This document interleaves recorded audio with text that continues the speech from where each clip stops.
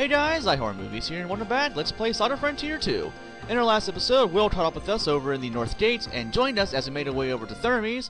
Then, once there, we met up with Ventarbre and his apprentice Mathia. Then, finally made our way over to Hahn Nova, which we are escaping from. Since Will sensed the aid was there, and the aid sensed him, so we had the GTFO. So, also, between episodes, I did a lot of training, actually. It's much more powerful now. Well, mostly, I set a couple goals for the area for right now. For Primera, Distaff, and Roberta to have over 500 HP. Ginny to crack 400 HP. I also wanted Distaff to hit 100 WP, which he did.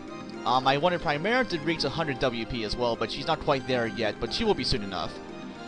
And that's pretty much it. Just really work on skill levels for everybody. So I'll just go and show these off real quick. Pretty much everybody has their main weapon of at least 30. Primera speed level 30, Distaff sword level 34. Roberta only at 29, but beast level is also 23, so I had him use a spectral shot over and over and over again. Jenny, 36 for her, so I had her use incineration for quite a while. So we are much more powerful now, but I'm not ready for the end of the game quite yet, but soon enough. Anyway, once we make our way down here, we're going to go south first thing, and then we'll veer off to the right in just a short second. And then I do like how the reuse Sargon's theme here. And why are there ghouls here? Kind of weird, but oh well. Now, pretty much what I did for my training, I gave everybody some weaker arts to use, mainly Primera and Distaff, lower WP costing arts to help them conserve WP in battle. So like aiming, heaven and hell, stuff like that. That's what I use for them. Let's go for the Horned Buffalo first thing, just he's the hardest enemy here. For Roberta, just have him keep using Spectral Shot, because it's very powerful, works on bow and beast level. And then Ginny have her go with Gale Strike for a while to work on her staff and tree level, and then go for Incineration to work on flame, tree, and stone. So there you go.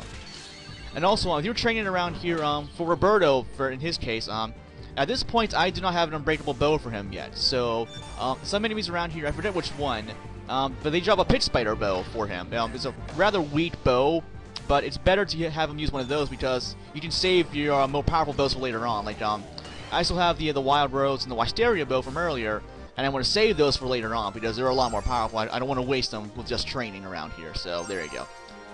Yeah, I picked up like probably 5 or 6 of those actually. But yeah, they're pretty crappy, but they're really good for training just because you can afford to have them break and not even have to worry about it. So there you go. Now, when we reach the screen down here, you'll see we're on a stone path right now. Then we'll also see a dirt path.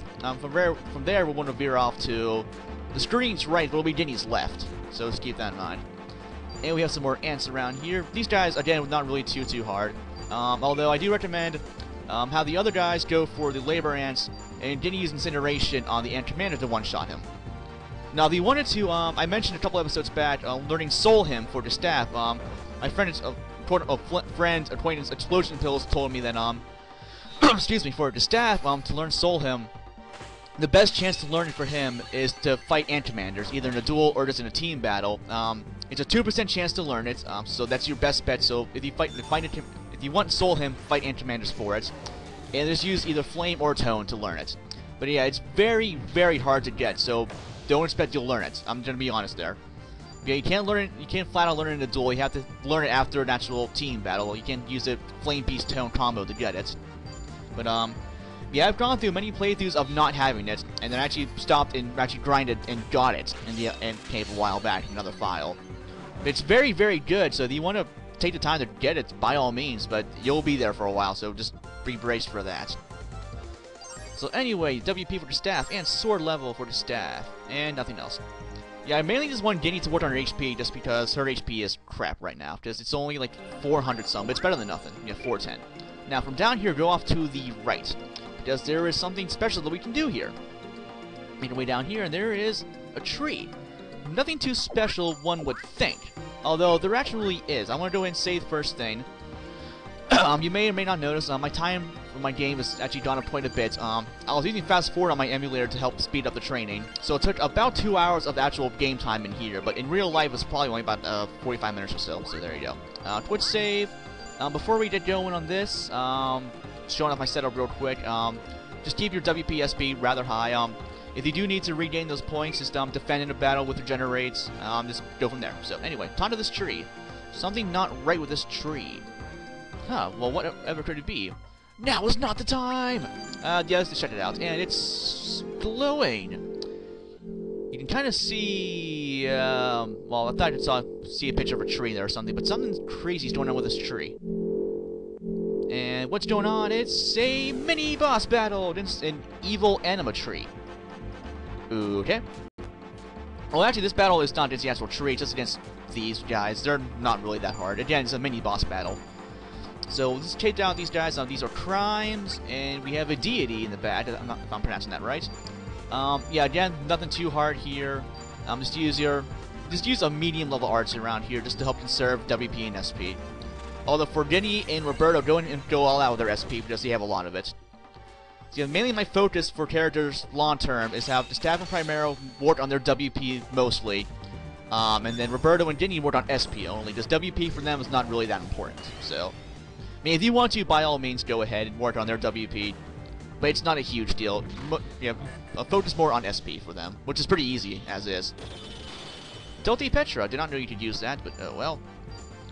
Yeah, these guys, actually, let's take out the crimes first, just to minimize the number of tasks they have on me in one round. And just go over Incineration. The nice thing about using Incineration, it works on your Flame, Tree, and Stone levels all at once, so... And plus, Guinea's has a plus in all three of them, so it makes sense to abuse it like hell. And I gotta stretch, because I am tired and... Well, not really tired, but kind of sore. Spitfire. I wish I could Spitfire people. Maybe someday I can. Spectral Shot. Spectral Shot looks so badass, by the way. I just love that art. It's one of my favorite looking arts in the entire game. I mean, for one thing, it's powerful, and it's also just looks badass. So there you go, we win. Easy enough. More WP for everybody, and SP for Jenny. Good. We get a lot of chips. Well, not a lot, but it's something. And, oh, we did not get a certain sword here. They can sometimes drop a Beowulf sword. It's attack power of 37, 38, I believe. So it's pretty decent, actually, but we don't really need it. Because, again, we have the staff sword for the staff, obviously. So don't worry about it. Anyway, from down here, let's make our way over to down here right now. You also happen to notice the music around here is a little bit of a remix, actually, from other themes we've heard so far. So that's a nice touch. I like it when the game takes one central theme and they remix it in multiple ways. I really do like that. Now we made our way down here. I want to go and save up again real quick for what's coming up next. So let's see here. Go ahead and save up real quick. Thankfully, saving does not take all that long, so that's good. 30 hours even. Well, a lot of fast forwarding. And oh crap, they caught up with us. Oh. Hi, Sargon. Get them! And you turn into more monsters. Oh, well. Okay, we have another mini-boss battle right up here. Nothing really too hard. And Primera, why are you in the back? Should you be out front? Oh, well. These guys are Garms. These are Flaming Hounds of Hell. I don't know if I've showed these off before. They're not that hard, really. Just focus on one at a time, really. I did not mean to do that. Go over to you. Incineration, probably not a good idea, so I'll go over Heaven's Thunder. Yeah, I do need to work on Jenny's water level a little bit. It's only 14 right now, which is decent, but it could be better, so... Yeah, I've been doing a lot of combos also with Heaven and Hell, aiming, Painful Beat with Ginny, and also Spectral Shot with Roberto. I've actually done a couple all-out attacks with them. To deal like over 9,000 damage, which is pretty sweet. Right then, boom, yeah, easy enough. And we win. Any stat gains for anybody? WP for Roberto, and that's it. Okay. Well, actually, these guys, the Garms, can also drop you a Fire Beast skin. It's a decent armor. Well, actually, it's decent as in it's kind of crappy, to be honest. Though if you get one, keep it convert to chips later on if you really want to. And now we're fighting Sargon. And where is Sargon? Bushfire? Ooh, okay. Oh, geez, hi, giant flame monster thing. Okay, now, before we take on, or do anything with this guy first thing, I recommend going for Regenerate first thing. Regenerate on Primera, the staff. We can go all out here, actually, so let's just have him use Gale Blade. Roberto, go for Regenerate on the staff, because he's a frontline dude. Ginny, don't use Incineration here, because Sargon's the Fire Lord, so that makes it kind of stupid to do that. So, let's go for Gale Strike, actually, see how much damage that can do. With the Eternity Staff. Yeah, that's the nice thing about training around here or anywhere in general with this party. You have so many unbreakable weapons at this point. And Primera has the Beast Lance, the staff has his own steel swords, Ginny has the Eternity Staff, and we will get an unbreakable bow for Roberto in a little while, so I definitely want to get that. Yeah, that's the only thing that really holds you back from training in this game, is just your weapons, really. Just they break after a while, and it costs money to repair them. So the unbreakable weapons are a huge advent in training, obviously. Okay, so let's see. So after that first round, regenerates on Roberto and Ginny this time. The staff go for Gale Blade. So let's see here, did it on Ginny this time, and then go for another Gale Strike. Yeah, Sargon has a little over 24,000 HP. He's decently powerful. He has a lot of flame arts available, obviously, since he is the Fire Lord. Although why he's transformed into this giant beast thing, I don't really know, but I didn't make this game. I wish I did, because that'd be fantastic, because I love this game. But I digress. Anyway, so pretty much just did regenerate on the party, and you're pretty much fine. If you need to heal, use your LP, but regenerate should really take care of healing in general, so I wouldn't worry about that too much. And then when we're done with that, we'll just go 1000 Cross with Primera, Gale Blade with her staff, Roberto have him go with Spectral Shot, and Jenny go for Gale Strike. Yeah, at this point, each character should deal well over 1000 damage by themselves, at least, and hopefully more than that later on. So this won't take all that long. I find kind of weird and a little ironic, or I don't know if ironic, but it's kind of weird that we're fighting the Fire Lord in like a forest area around here. Like, it's kind of weird, I don't know. Although I guess flame arts do have tree in them sometimes, like for incineration and bushfire, for example, so it's not the craziest thing in the world. Fireball! Okay, that kind of sort of hurt, maybe, a little bit. How am I doing on HP? Do I need to heal anybody at all? No. I'm doing just fine so far. Here, your generate is just really, really damn good. I mean, sorry, it brings back over 100 HP for Primera, Roberto, and his staff on their own. And since Sargon can barely deal that much damage, we're pretty much invincible, essentially. Also, this Sargon's Spark level, if you want to learn any extra arts from him, it's 35 actually, which is really, really high. So there's some high-end arts that you don't have yet. You can try to learn them here if you want, but it's probably not advised. I mean, if you want to, by all means, but just kill him. You'll be fine that way. Doesn't really matter. So that's pretty much it. Yeah, Fireball again. It's decently powerful. And Heavy Kick, okay. Didn't realize you can do your own combos. But, oh well. I should probably heal up a little bit. Yeah, I didn't really use that much LP at all for training, actually. Because if I needed to heal, what I would do, again, just what I call defend healing. It's just, yeah, just fight a battle with a weak enemy, or kill all the enemies until there's only one left. Then you, defend, have everyone defend, or just defend and use regenerate on the entire party. So then just keep defending until your WP and SP comes back, and you're fine. Because you regenerate takes care of HP for you, so you're pretty much fine there. You won't need to use LP at all. Although there were a few cases I actually did have to, because Primera almost died like once or twice, so that's pretty much it. And then that's pretty much it, really. Sargon should be dropping pretty soon, I would think. Now, please die, sir. There you go. Damn it! Damn it, damn it, damn it!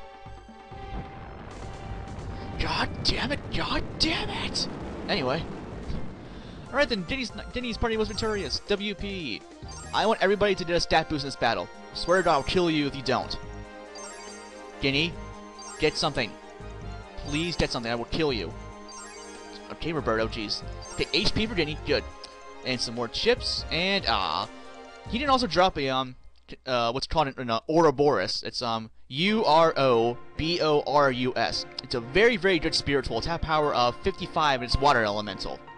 So if you can get one, that's fantastic. But it's not unbreakable, so just keep that in mind. Let's go ahead and save up again. And I actually forgot, and I kind of messed up earlier. I actually skipped ahead a little bit in scenes here. That's something different. I'll be going over that in a little bit. But yeah, the Insect Megalith. This one was actually supposed to be done earlier. This one's supposed to be done before this quest, actually.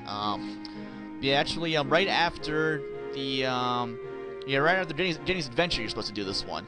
So I will go over to that for next time, but I'm not quite done yet, because there's nothing else I want to see if there's anything else I can do right now. There's this battle South Mountaintop, but there's also a different one available. I haven't seen two of them yet, but there's one with the actual battle, and there's another one with Guinea's party from a different perspective. And there's a Lawpoles. I will be doing the Lawpoles later on for the a side quest later on. But what I will do, my target will be the Insect Megalith for next time on Let's Play Saga Frontier 2. This has been Iron Movie signing off, guys. Have a nice day, and thanks for watching.